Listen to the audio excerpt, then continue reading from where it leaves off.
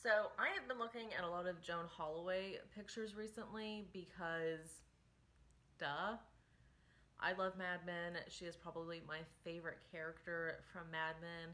She is just so iconically beautiful.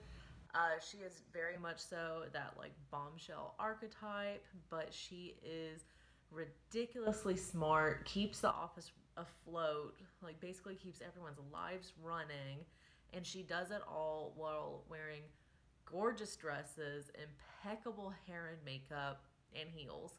Like Joan Holloway is life goals. So one of the things that I noticed in a lot of the pictures is that her hair was frequently styled in a French twist or a modified French twist. And I thought, I gotta do a video on it. I love my Joni so much. They're easy.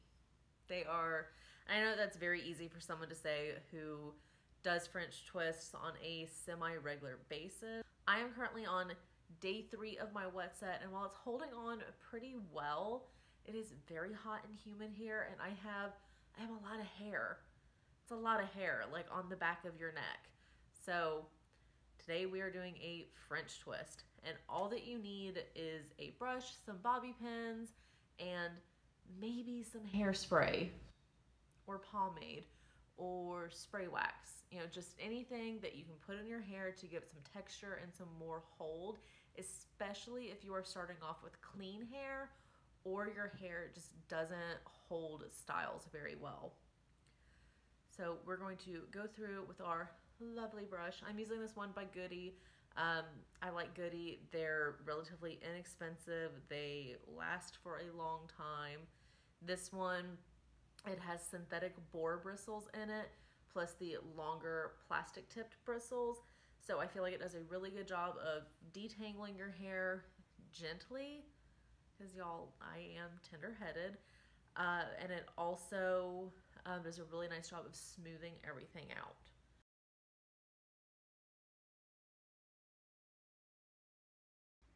And I just found a bobby pin in my hair from this morning.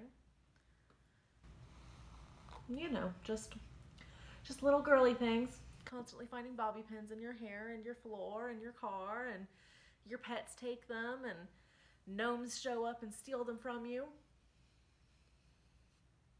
So I brush it, and then like I give my hair a little fluff before I start, just to give it, you know, little bit of volume.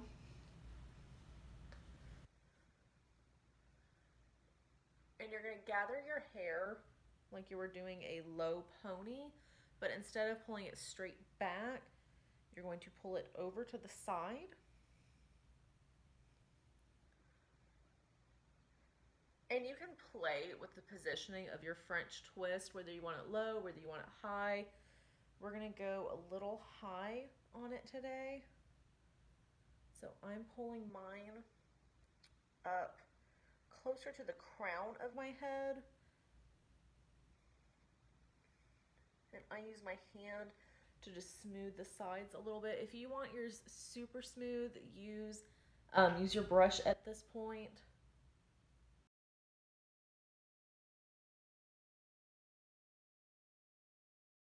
You're going to wrap your hair in on itself.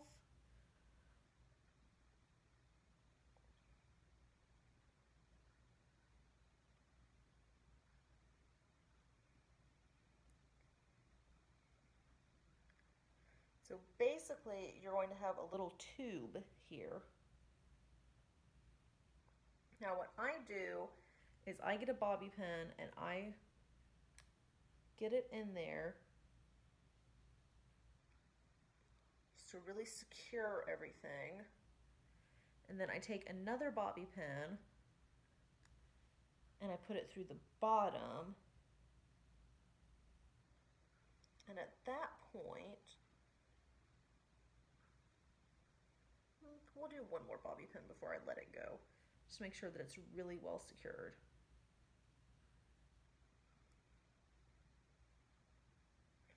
At that point, you should be able to let it go. And we're off to a good start. It has a good shape to it, but it needs a little bit of smoothing and pinning a little bit more to get it more secured. And I don't love how much of the hair is coming down here at the bottom, but that's fixable. Very, very easy to fix too. So I take the hair that's down at the bottom and just give it a little bit of a twist. Get my bobby pin and just slide it up into there.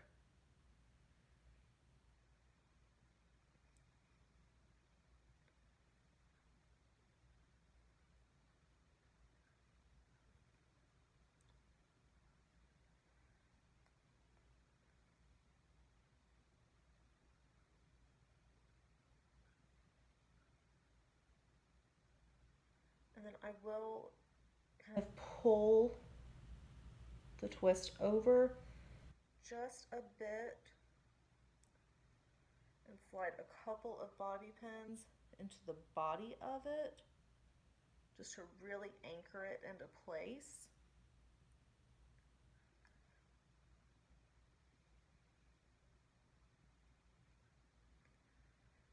And I'm not going to stress a lot about making sure that my bobby pins are perfectly hidden, because frankly, if somebody is so close that they can see your bobby pins, they are probably too close to you.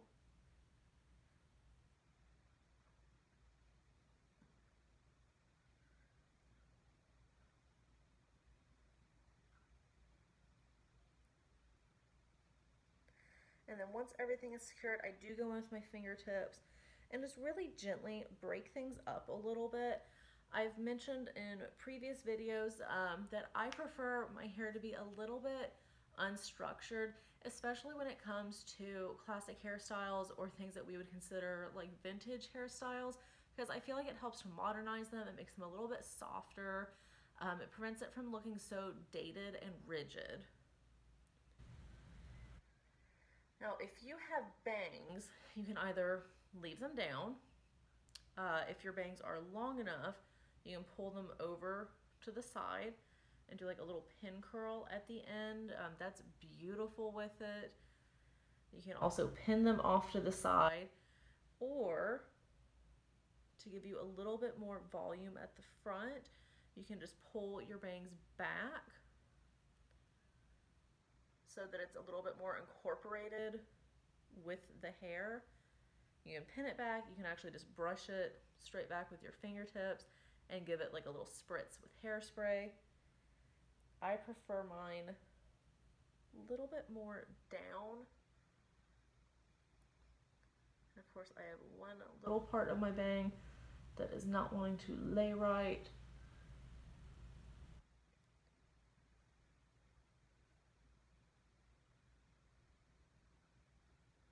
There you go.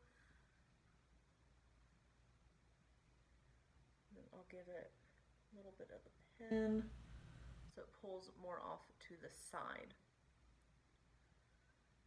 And that is it. Doing this at a slowed down speed, I got this done in 7 minutes. We are done. We are ready for the day. You can always add flowers into it, little rhinestones. You can tie a pretty scarf around it. They are incredibly versatile. There's a whole bunch of different versions of French twists. And I will do a video on like the different versions of it later, but this is just a really classic French twist. Let me show you the back real quick.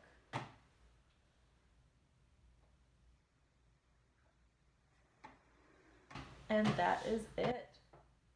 Actually, I love the profile of a French twist because it's just so,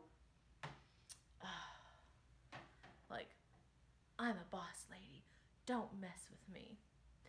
All right, thank you guys so much for watching. If you are not subscribed already, hit the subscribe button to stay up to date with me. If you liked this, give me a thumbs up. If you didn't like it, sorry. Hopefully I win you over with the next one. And drop me a comment on something that you think that I should do. All right, y'all have a great rest of your day, and I will see you next time.